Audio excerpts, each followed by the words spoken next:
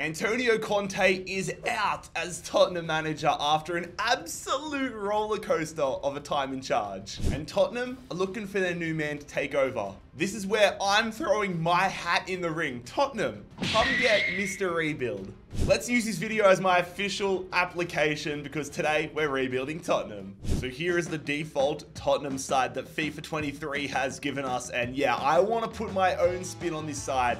There's a lot of work that I want to do. Entering a new era means I want to make some big changes that makes us leave the previous one. And for me, the biggest of all is getting a new shot stopper for the future here at Tottenham. Hugo Lloris been injured, being a little bit inconsistent and getting on in age. So why not revolutionize in between the sticks here? We're going in for the Portuguese shot stopper, Diogo Costa from FC Porto. But Porto, they want us to pay big money for him.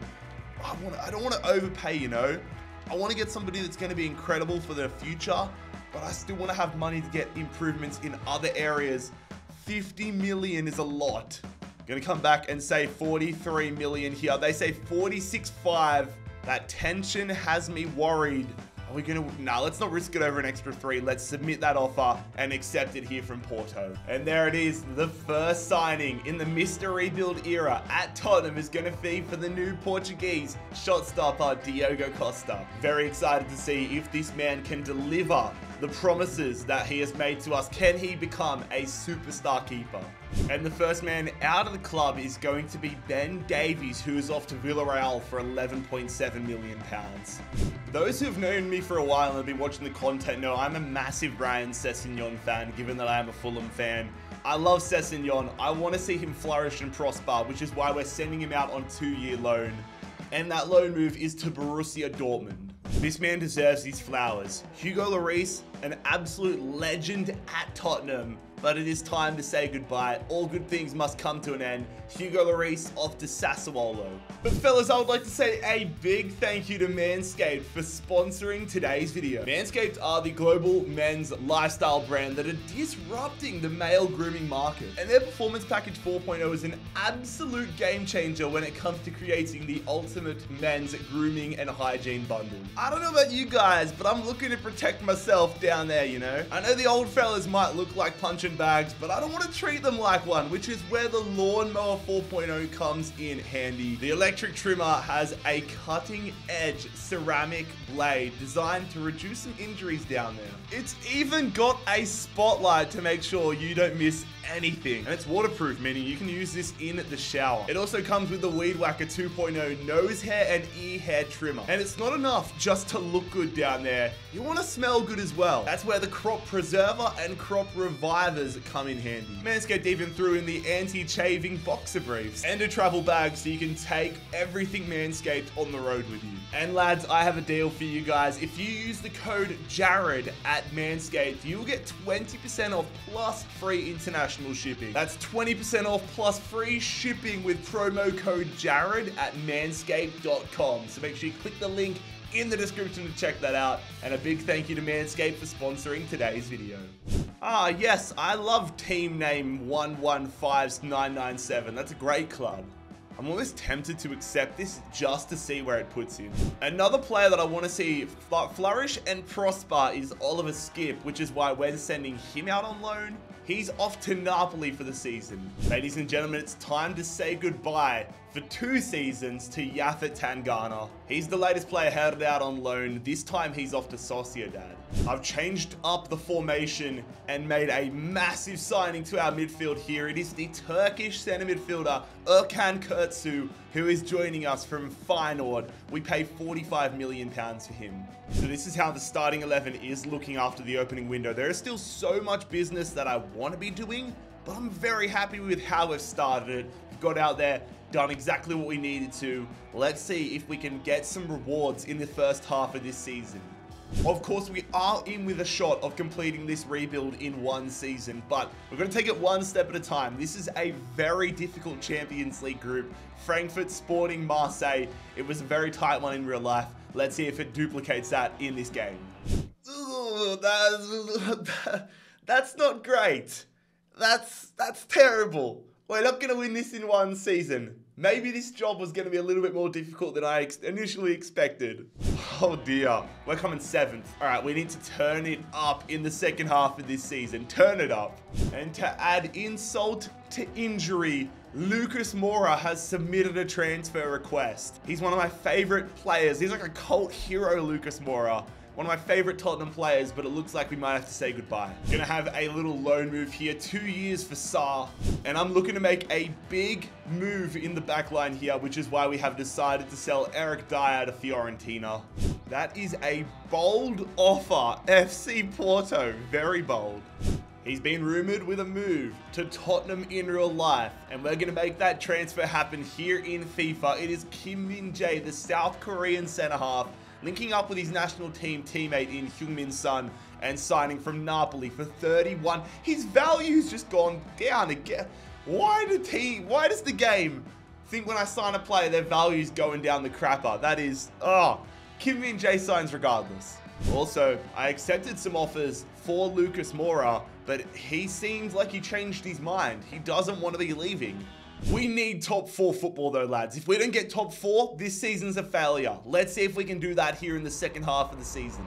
Here we are, ladies and gentlemen. Final day of the Premier League season.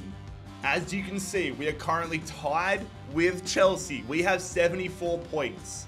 If we win this, we make the top 4. If we lose or draw, it is in Chelsea's hands. We're taking on Manchester United. We're at home. Come on, lads. Secure Champions League football. Oh, it's a draw. Please, Chelsea. Please have lost. No! Chelsea lost. Sorry, Chelsea won. Meaning we have finished 5th. We're in the Europa League next season. That hurts the soul. Liverpool with an unbelievable season, but at least from a Tottenham perspective, we finished above Arsenal. Scrolling down the Premier League table, the relegated sides are going to be Bournemouth, Palace, and Southampton. That's a pathetic season from all 3 of them. Chelsea have won the FA Cup. We go trophyless this season as Man City won the Carabao. An all-Madrid Champions League final. Man United have got some English glory there in European football. And Eric Dyer. Oh, Eric Dyer leaves the club and immediately wins a trophy, of course. Super disappointing to miss out on top 4, but there are still some silver linings. Heung-min Son and Harry Kane both having phenomenal seasons. Gonna be saying goodbye to a lot of players though whose loan spells and contracts are finishing. I'm probably gonna go in for some of them next year, but some of them will not be returning. But that's season 1 in the books. Let's crack on and get ourselves back to Champions League football. There's only one way that I want to start off this season, and it's obvious, lads. It's so obvious. That is to bring back Dejan Kulusevski. He's an absolute stud. He's an absolute baller, and I need a bit of Swede in my life. £50 million. They want Lo Celso. You're not getting Lo Celso, but I'll give you £50 million. Take it. Take it. Yes, Juventus are going to accept £50 million. And after what has felt like an absolute eternity on loan at Tottenham, Dejan Kulusevski is now officially a Tottenham player on a permanent basis.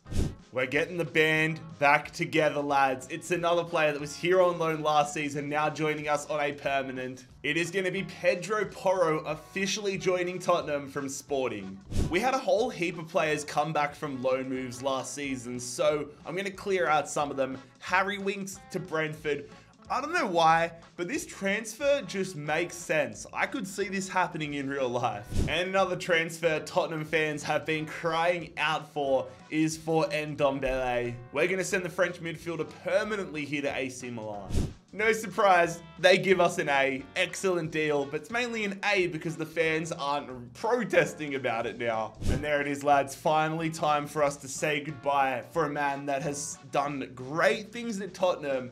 Never forget that Champions League semi-final against Ajax. It is Lucas Moura headed to Monaco. But lads, if you are enjoying today's rebuild and you aren't already subscribed, make sure bloody scorpion kick that subscribe button down below on the push towards 500,000 subscribers. I am absolutely over the moon about this signing. If we want to consider ourselves to be a top club, we're going to have to start making signings that top clubs make. Which is why we've gone out and signed Alphonso Davies from Bayern Munich we got him on an absolute bargain of a price as well. Valued at £75 million, we paid just £77 million for him. I say just, that's more money than any of us are going to see in our lifetimes, but £77 million for Alphonso Davies. A couple of loan moves that I want to make desperately though. I want to make sure the future continues to look as good as the present. To be fair, the present, which is Europa League, isn't that great, but Alfie Devine is off on a 2-year loan to Aruca, and Dane Scarlett's going to have another loan move. This time he's off to Stade Brestois in France for 2 years. Surely this team gets Champions League footy. We've made some quality improvements here, and I'm going to be so disappointed if we have a stinker of a season. I want top 4 in the Champions League. I want a trophy this year. I think we can do the Conference League, sorry, the Europa League. We could win something in the FA Cup, the Carabao Cup. I have big expectations for this year. Speaking of the Europa League, we've been blessed, in my opinion, with a very manageable group. Braga, BSC Young Boys, Lech Poznan. We need to be topping this group. We should be going undefeated. Let's make a statement. So far, so good in the first half of this season, lads. We currently sit 3rd in the Premier League. 44 points. I've only had 3 losses, which is quality, but for me, there are so many teams breathing down our necks. We need to keep this level of consistency up in the second half, which is something I'm a little bit nervous about, I'm not gonna lie. All going to plan though in the Europa League. We top the group, just the 1 loss, and we are into the round of 32. Very interested to see who we play there. So there was no need for us to blow up the squad like we tried to last January. I just want to complement what we've already got, and I'm going to go ahead here and add Brennan Johnson to the side as a backup winger option to Kulusevski. He can grow over the years. He's decently rated right now, and we got him for a very decent price. No. I need to stop the simulation right there. We officially have an opportunity to win our first trophy with Tottenham. Wait until you see what this game is. It is the Europa League final. But it is a North London derby. Imagine if we break the trophy drought with a North London derby Europa League final win. Come on, Tottenham. This would be absolutely monumental. This is bragging rights personified right here. Tottenham versus Arsenal. It's in Arsenal's home stadium. It's at the Emirates. Talk about a bit of a fix. Here we go. Europa League final. Who's it going to be? It is going to be Tottenham. We win our first trophy with Tottenham. We take down Arsenal. And most importantly, we're going to be playing Champions League football regardless of how we finish the Premier League season. Oh, we have had a really good second half of the season. We end up finishing just 5 points behind Manchester City for a Premier League title. That would have been absolutely unbelievable. Regardless though, this is a much better second season. Scrolling down the table, the relegated sides from the Premier League are going to be all 3 of the promoted sides in QPR, West Brom and Burnley. Man City end up winning the FA Cup. We made it to the semi-finals there. And it is the identical game in the Carabao Cup final. Did we make the semi-finals there? No, we didn't. Juventus stopped Man City though from doing the quad. I'm never going to get sick of seeing that. Newcastle United, fair play to them, taking down FC Twente to win the Conference League. Big seasons once again for Harry Kane and Heung-min Son. 22 and 28 goals respectively, 13 and 11 assists. Very good season as well for Kulusevski, getting himself up to an 86. This is probably something we should have done a few seasons ago when we lost Lloris. We've had Foster as our backup keeper for the past 2 years, but now we're going to go following his retirement and sign Robert Sanchez, the Spanish shot stopper from Brighton. 16 million pounds. That is a steal. And we're also going to look to make another backup signing here. I'm really trying to make sure we have depth in every position, which is why we're going to sign the French centre back and right back, Benjamin Pavard. Hopefully going to give us a lot more depth. We are absolutely chock-a-block with quality left backs in our squad right now. So it's funny, this guy was once the best left back we had in the team. Now he's the 4th string. It's Sergio Reguilón headed here to Nice. But I mean, he became the 4th string because obviously Alphonso Davies is 1. Sessegnon and Udegaard are both 81 overall. and they're younger than Sergio. So I'm really happy about that. We have an opportunity here to win 2 trophies in 4 days. Man City in the Community Shield on the Saturday to the 10th today, and then on the 14th we have Juventus in the Super Cup. Community Shield here at Wembley against a very good Manchester City side. Let's see how we perform. We are going to lose. Oh, we're going to lose to Manchester City. Alvarez with a brace. It's going to be a pretty bad omen if we don't win this community, if we don't win this Super Cup. If we lose 2 finals in a week, that's going to be a really bad omen. Come on, lads. Yes, there it is. We're going to take down Juventus. Højbjerg and Kane with the goals. And we have got Tottenham, their 2nd trophy in a long time. But it has been a very tame transfer window. That is on purpose. That is by design. Right now, I'm happy with the squad we have.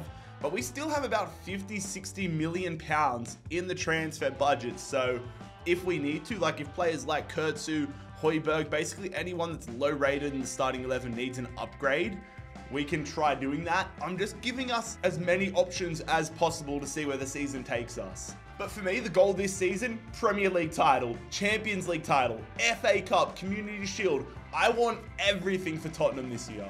And speaking of the Champions League, this is our group. Borussia Dortmund, Benfica, and Dinamo Zagreb.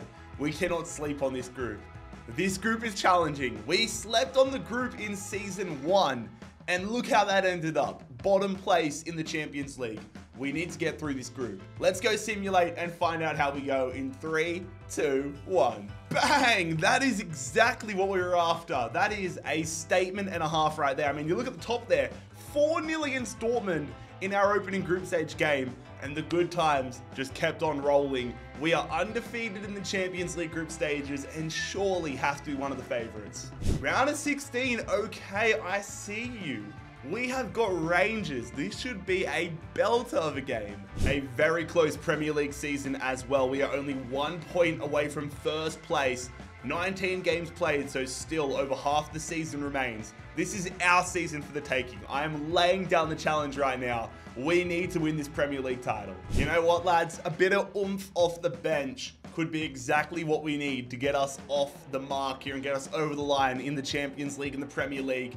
And that is why I thought, let's go do a feel-good signing as well. Christian Eriksen, 83 rated, former Tottenham. I don't know if legend's a fair word to say, but he's definitely a player that has made his mark at White Hart Lane.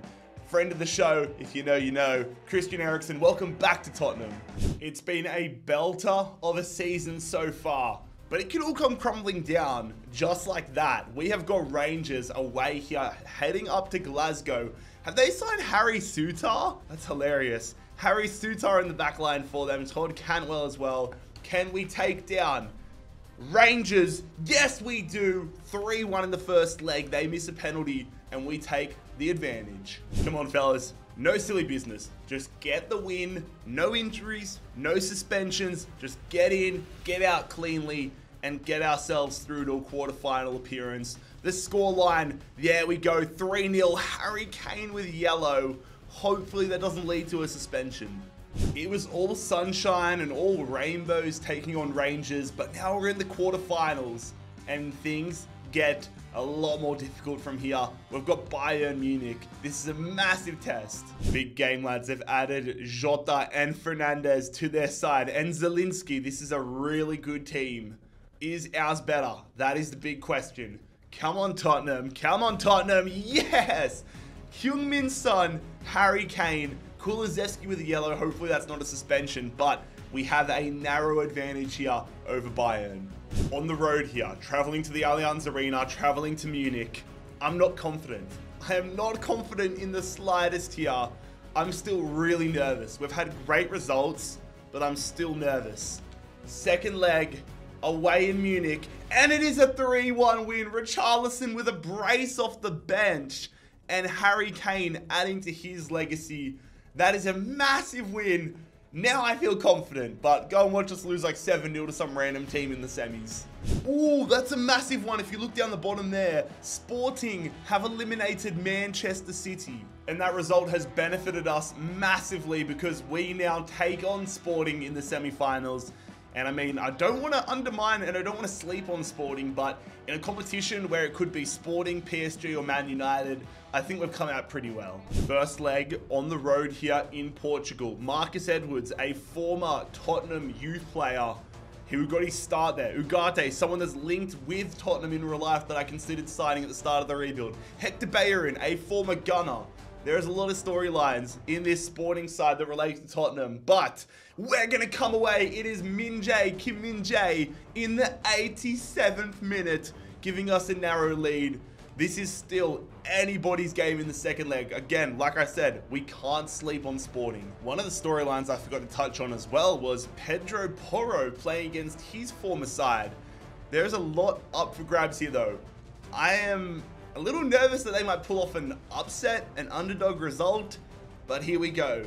The second leg in Tottenham for a spot in the final is gonna go our way comfortably. It's a 3-0 win. Son, Kane, and Bentancur. I'm praying, I'm knocking on wood that Højbjerg is not suspended. But regardless, we're headed to a Champions League final. Yes, there's no suspension screen here. Højbjerg is still in for the final.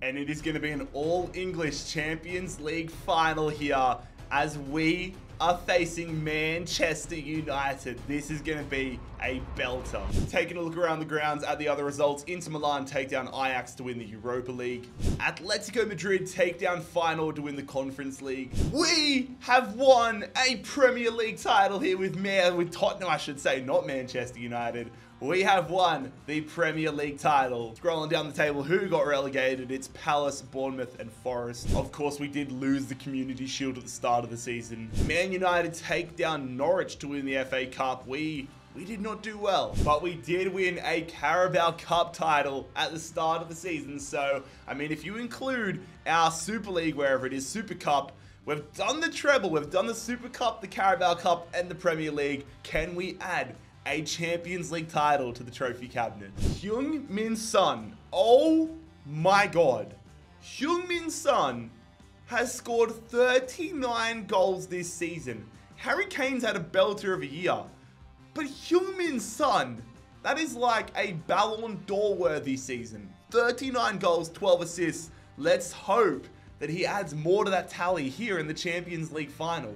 Both of these teams look absolutely phenomenal. Manchester United have added players like Frankie de Jong. We know who we've added, but it all comes down to this: a date with destiny in Portugal. This is the first game of FIFA I've actually played myself in like 3 or 4 weeks, because all I've been doing is imperialization. So I'm interested to see whether I've still got skills or whether I've lost it. Bentancur going out wide. Kulusevski. What? Oh, we got lucky with the bounce there. See if we can turn on the run here. Harry Kane. Martinez versus Romero. Gonna push up with him. Oh, he's done us with the skills. They lay it off. Nah, Fred. Oh, what a save, Costa. Oh, feed it. That's a great little triangle, bit of triangle passing there. Heung-min Son, I thought we had the ball. Go now. Oh, Kurtzu. Oh, what is that finish? Oh, you can tell I haven't played in weeks by that finish. Normally, you give me that opportunity and the ball's in the back of the net 5 minutes ago. And, you know, they're playing a bit of a press here, which we can use to our advantage. Kulusevski. Nice ball there. Flick it. Flick it. Good. Is he onside? I'm going to act like he is, but he isn't. Good ball. We got lucky that Mendy was out of space. Kulusevski, I need some support, man. Kulusevski to Kane. Oh, what a save from Dean Henderson. We've got the corner here. Stroke of half time. Put this one on a platter, Sonny. Ball in. Davies. Oh, get there. Don't you dare blow half time, referee. Come on, lads. Kurtzu going there to Alphonso Davies. Fonzie to Kane. Oh, he's hit the post. Harry Kane's hit the post. He's fresh off the bench. We can't let him do anything here. He plays that one through, but it was a stinker. But that's a stinker from me. Oh, what a tackle. I just pressed B and hope for the best right there. That could have been really bad. Now feed it down the line. Bentancur gonna go early there. Come on, overlap me. Good stuff. Great stuff, in fact. Pedro Porro's on the run. Pedro Porro is gonna square it. Harry Kane, let's go. That is a brilliant counter-attack. And Harry Kane, the captain himself, is gonna give us the lead there after a frantic few minutes. Substitution here, lads. We need some fresh legs in the midfield. Christian Eriksen, former Man United player, coming on here to help us secure this Champions League title. Oh, I've been caught out of position. Luckily, Romero was there to read it. Can we get them on the counter here? I don't care about pushing for a second, though. I just want to retain possession. That's exactly what we didn't want to do. Turn it around there. Sancho feeding that one brilliantly. What a smother save from Costa. Do not let them get an equal. Yes, just clear it, Fonzie. Just clear it. Blow the whistle. There it is. It's our first Champions League title in a while. The first rebuild in the books. And Tottenham, they're going to hold on. We built a very special side, but it's going to be the goal scorer, Harry Kane, to give Tottenham their first ever Champions League title. But lads, if you enjoyed today's rebuild, make sure you click here to watch another one and click here to subscribe.